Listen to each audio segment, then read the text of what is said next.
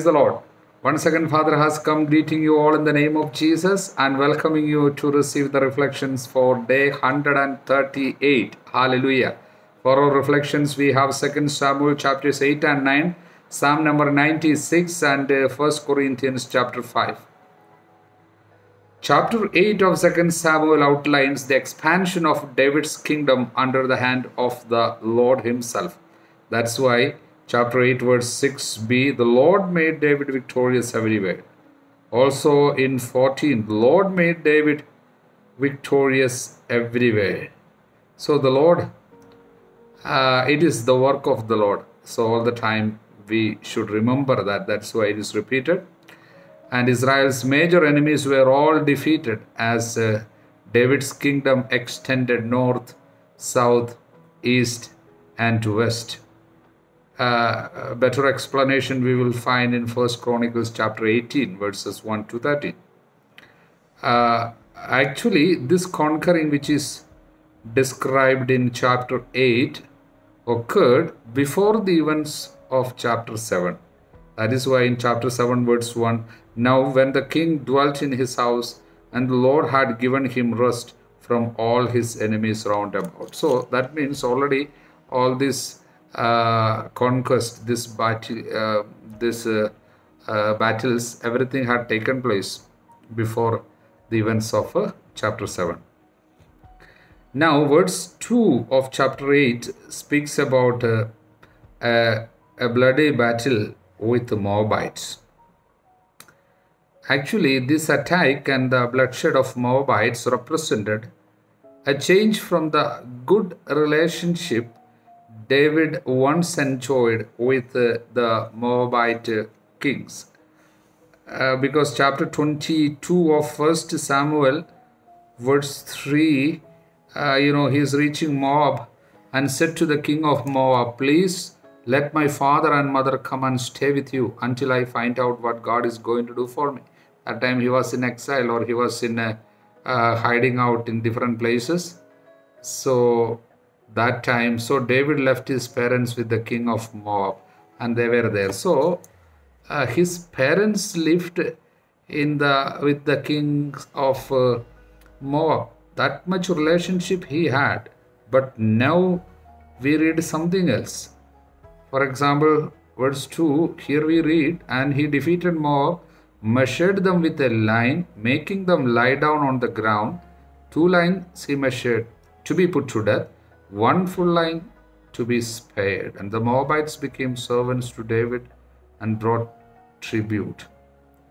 See, with the 2 lines measured, this could mean that David spared the young Moabites, children, and the small ones, where height was approximately 1 cord, So when he measured 1, he spared.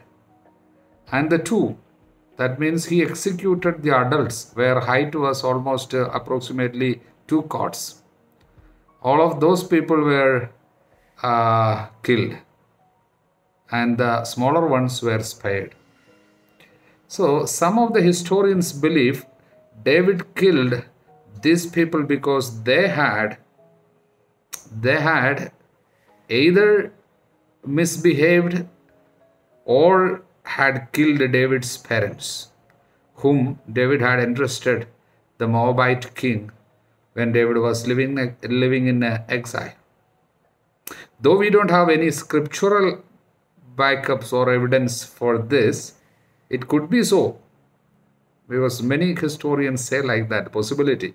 It could be so, and that would answer why so much blood was shed here, So he killed many of them. Hallelujah. In chapter 9, it has the episode of David inviting, Mephibosheth. We had already seen about that earlier. Who was Mephibosheth?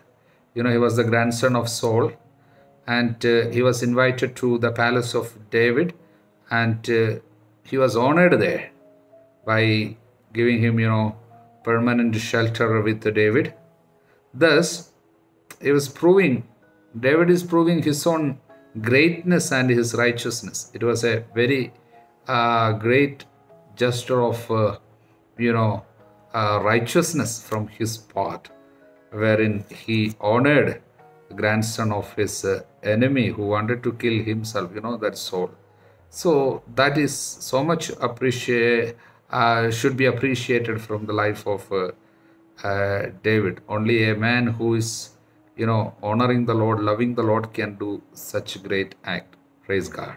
Now let us come to reflect on Psalm number 96. God is the supreme king. There is no other attributed in the Hebrew text of this psalm. But Psalm number 96, it contains the middle verses of the song that David sang during the entrance of the Ark of the Covenant to Jerusalem. About that incident we just had seen these days from 2 Samuel. But when the same incident is described in 1 Chronicles chapter 16, as I said, all these events that we find in 2 Samuel, we will find again in 1 Chronicles. There, while solemnly bringing the Ark of the Covenant to Jerusalem, David is making a beautiful song. He's singing a song. It's a psalm. And that psalm, the middle part, is exactly Psalm number 96.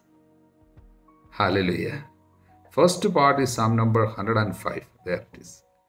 But here, so verses 23 to 33 in 1 Chronicle chapter 16 is exactly this. So suggesting that David was the author. So the background is very clear when he was bringing the Ark of the Covenant to Jerusalem. Hallelujah. Now, verses 1 to 3, so worshiping God with a new song every day worship. That's why proclaim every day the good news that He has saved us. Never stop proclaiming the good news of salvation. It's an assurance, that joy is because of the assurance that there is a way of salvation provided for us. That's why we are happy all the day, every time, forever, because we are saved. Sins are forgiven. We have a God who wants to save us. Hallelujah. So that is to be proclaimed constantly through our worshipping, through our praising. Verses 4 to 6. Why God deserves praise? So because He is great, He is to be feared above all gods, because they are all idols.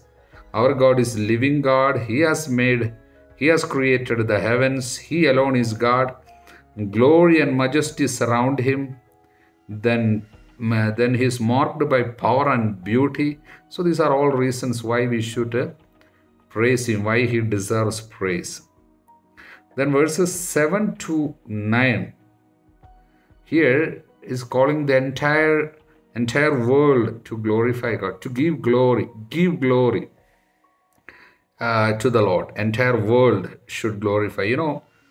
Here one beautiful thing is give glory, bring an offering and come into His temple. So worship of God is described as our bringing something or giving something to the Lord, rather than our coming to God to get something from Him. Usually our concept, our idea of prayer is to ask something. We go when we are sick. We go to the Lord when we are sad.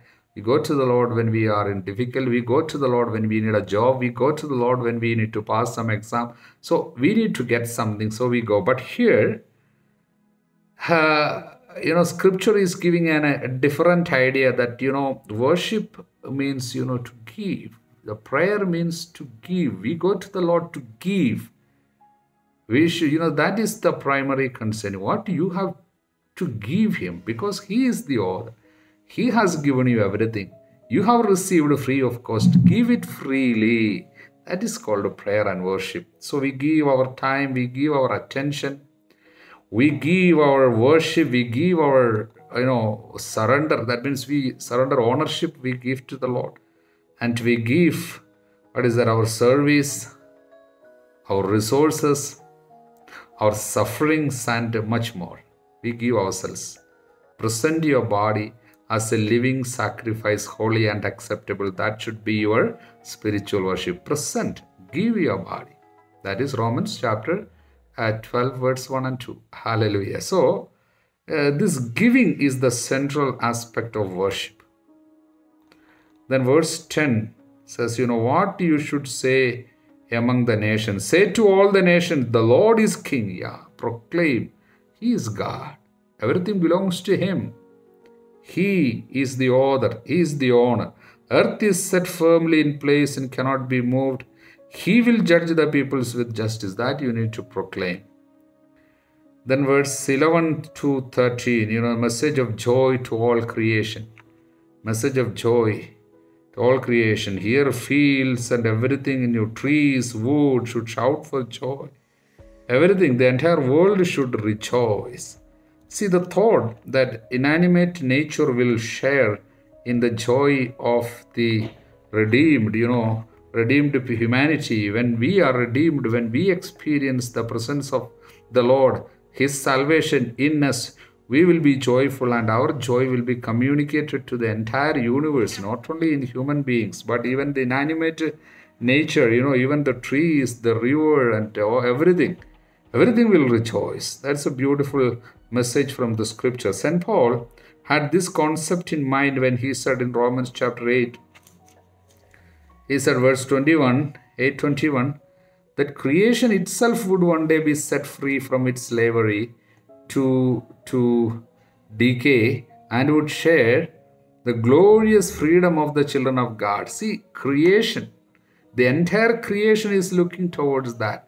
It's under some kind of slavery to decay, and so it would share the glorious freedom of the children of God. That is why joy, the entire creation will experience that freedom. It's a beautiful theology and spirituality altogether. Praise God. Hallelujah. Now coming to the 5th chapter of St. Paul's first letter to Corinthians. Here in this chapter, Paul is confronting the immorality in the Corinthian church. Apparently, someone was having an ongoing sexual relationship with his own stepmother. The woman involved must not be a Christian, for she is not addressed here at all. So Paul understood that this kind of incestuous relationship was considered a taboo even among the pagans of their culture. Yet the Corinthian Christians seem accepting this behavior. In verse 2, the reaction of the Corinthian church to this particular sin, St. Paul says, how then can you be proud? On the contrary, you should be filled with sadness. And the man who has done such a thing should be expelled from your fellowship. See, as bad as the sin itself was, Paul was more concerned that the Corinthian Christians seemed to take the sin very lightly. And they were, unconcerned about such a behavior from this man. So the Corinthian Christians probably allowed this in the name of maybe tolerance. They probably said to themselves, look how loving we are. We accept this brother just as he is. Look how open-minded we are, they might be thinking, See, we should never underestimate what people will allow in the name of open-mindedness. Today, in the name of open-mindedness, abortion, homosexuality, all these things, they are just taken, as accepted like. But Saint Paul doesn't allow such a behavior. So his prescription is seen from verses 3. And even though I am far away from you in body, still I am there with you in spirit, as though I were there with you. I have in the name of our Lord Jesus already passed judgment on this man who has done this terrible thing. As you meet together, I meet with you in my spirit by the power of our Lord Jesus present with us. You are to hand this man over to Satan for his body to be destroyed, so that his spirit may be saved in the day of the Lord. I know you surely will have some confusion with regard to this. First thing is, he is saying, I have passed judgment. Is Paul disobeying what the Lord said, not to pass judgment? In Matthew chapter 7, 1 to 5, we read, "You are not to judge." Paul is not being disobedient even in the slightest way. He is using his God-given authority to correct and to expose the sin from the community so that it may not be communicated to others. It may not destroy the community. So it's a timely intervention. So he is not actually, judging as such, like the word of God says, or denies permission to judge. For example, in Matthew chapter 7, it forbids hypocritical judgment in judging others by a standard that we ourselves do not want to be judged by.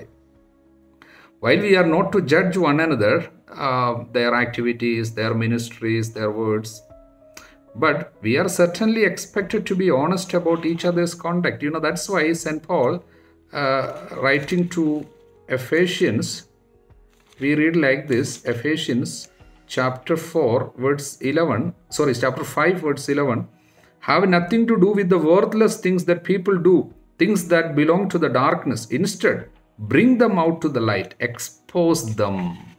You should expose them. If not, what will happen? A little sin influences the entire group. That is why a little bit of yeast, it will affect the entire entire group, entire duff. So that's what word of God says. Sin will affect others. We are to live a perpetual Passover feast actually in holiness. So that is the principle of Christian separation he is explaining from 9 to 13 in this chapter. How we need to keep ourselves away, separate ourselves from sin, the importance of separation.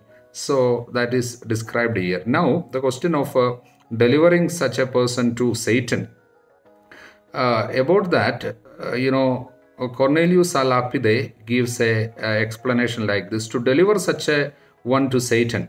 Theophylact thinks that by these words, Paul actually excommunicates the fornicator. Those who are excommunicated are said to be delivered over to Satan. Why? Because being ejected from the fellowship of Christ and his church and being deprived of all its benefits in the church, like, prayers, suffrages, sacrifices, sacraments, the protection of God, and of the care of pastors, then what happens? They are exposed to the tyranny and assaults of the devil, whose rule is outside the church and who goes about against them more than before and impels them to every kind of evil. That is even Ambrose and Augustine, and also Cornelius a Lapide gives this explanation. Then for the word of God says,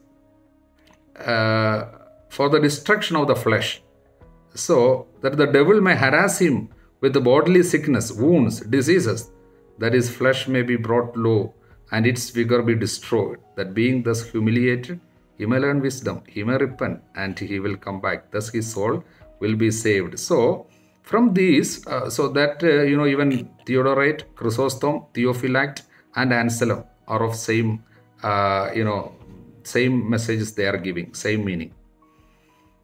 So from these fathers we gather, though some deny it, that the excommunicate, one who is excommunicated, they were formally handed over to the devil and also corporally vexed and possessed by him, that they might learn to fear excommunication. See, when Ambrose had delivered a certain man to Satan, devil at that very moment seized him and began to tear him. See, you do not know how much protection we are getting from the church.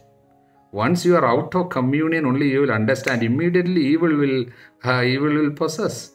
We are protected every moment, every day, even though we are not aware. That's what these commentators, these fathers of the church, they are trying to explain. So for this reason, even he says in St. Matthew, Jesus gave to the apostles in chapter 10 of St. Matthew. So St. Thomas Aquinas is giving explanation for that. To the apostles, when he gave authority, power over unclean spirit, both to expel them from and to admit them into men's bodies to vex them. Not only to cast out Satan, he also gave authority to allow evil spirit to come into certain people.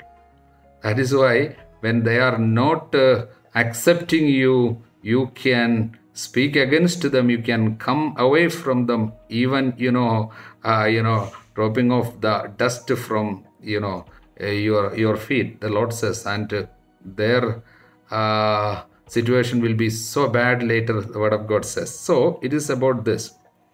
And now the spirit may be saved in the day of the Lord Jesus, that the soul and mind gaining from this punishment, wisdom and renewal. From this punishment, they will get wisdom, may be saved in the day of judgment. Hence, it appears that the end of excommunication should be borne in mind, which is to cause the excommunicate shame and distress, that he may be humiliated and ask to be received back and seek for pardon from God and the church.